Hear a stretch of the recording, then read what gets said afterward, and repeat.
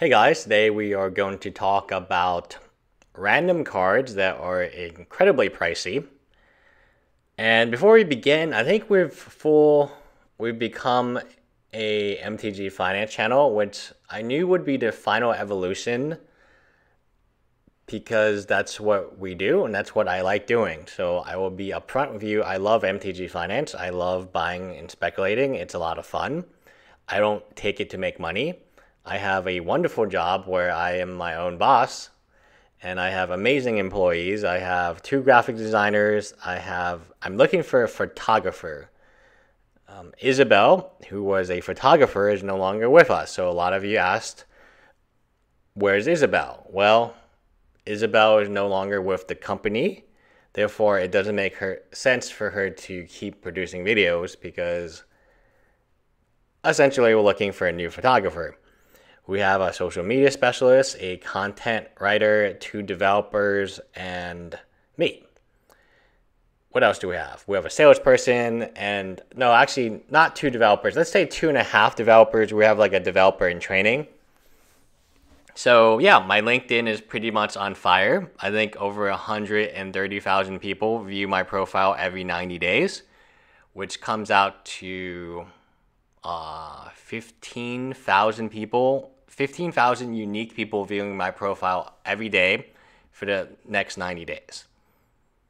Pretty insane, right? But anyway, I decided to do MTG Finance because that's what I enjoy doing. I don't enjoy some of the people in MTG Finance because I feel like their advice is if you're getting paid to, or you are behind a paywall, or you are trying to get people to buy a subscription into your paywall, your incentives are a little bit different from me. I don't really care. It's interesting that the Scarab God is $55 as a promo, but I don't have any Scarab Gods to sell you. I don't sell cards. I don't trade cards. I only buy them.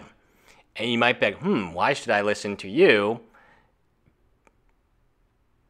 It's because I still have bias, but my bias is, I'll blanket tell you the Scarab God cannot hold $40. The Scarab God is the voice of Resurgence in a very, very weak set. Our Devastation is incredibly weak. I would not buy boxes of this. I would not take my prize support in this. This is a terrible, terrible...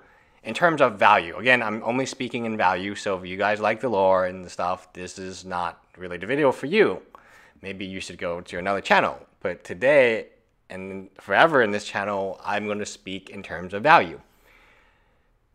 It's Scarab God or bust. And yes, I know he's good in EDHs. Yes, I know he is very good in Standard at the moment. But it cannot hold its price. It cannot hold its price. I almost am certain of that fact. I would say 99% certain that this is not a $40 card long term, even with the EDHs. So back to my bias, non-bias. So Sophie is our social media person. She got sick recently. I was like, take a sick day, and then she still comes to work. And I love the team. I do this as a hobby. My Patrons, more people give me, quote, fake money on Patreon than actually pay on Patreon. Patreon is I like the 2 people on it because they're very nice people, but for the most part, it's whatever, right? It's not something that I ask you for $1. Hey, can I have $1? I would not do that, nor would I ask you to pay $60,000 for my website. My website actually is up, but the content is trash because we have been in the hiring mode for a photographer, and it's just been a headache. Also, by the way, Snapcaster is on the move. This is probably the only chance you can get him for under $50. You can still get him on eBay for under $50 on TCG Player. I don't see him being at that price for much longer. All right, back to my rant, because I think it's good to give you perspective. I didn't ask you to pay for my app. I would pay for that myself. Maybe I will have an MTG Line app, but I can fund it myself, which is the way to do it, because if you put your own money in it, you are more likely to do a good job than if you just get microfunding.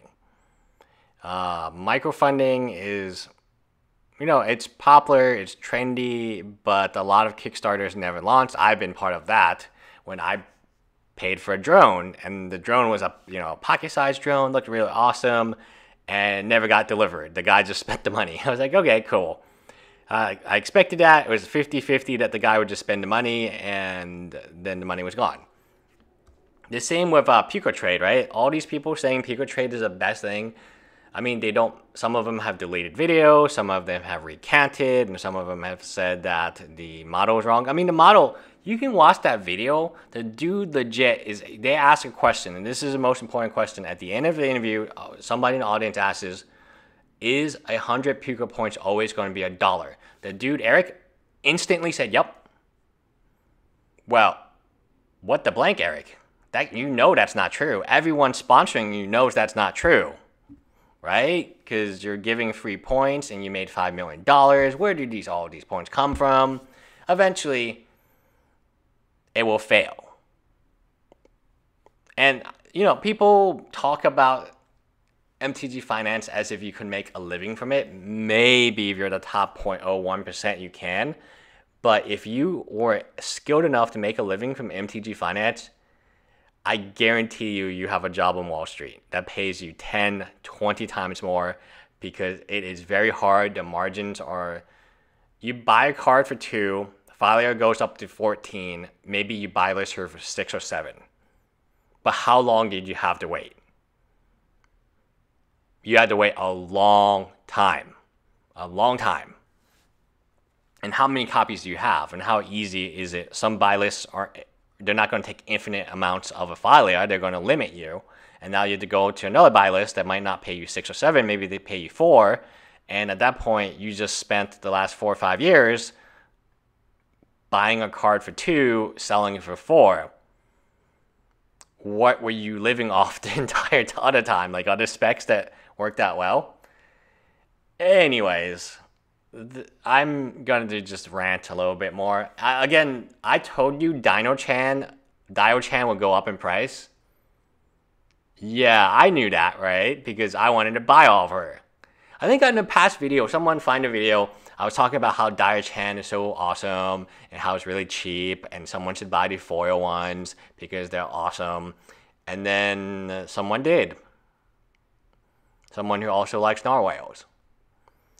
Like, here's the reason that I would probably classify myself as different. No one is paying me. Card Kingdom is not paying me. TCG players not paying me. Even my patrons are not paying me. I mean, I have 2 patrons, Jeremy and another dude, and that's it. We have a combination of 2 patrons. And I don't have any incentive to tell you something that, hey, buy this card in TCG player, buy this card at Card Kingdom.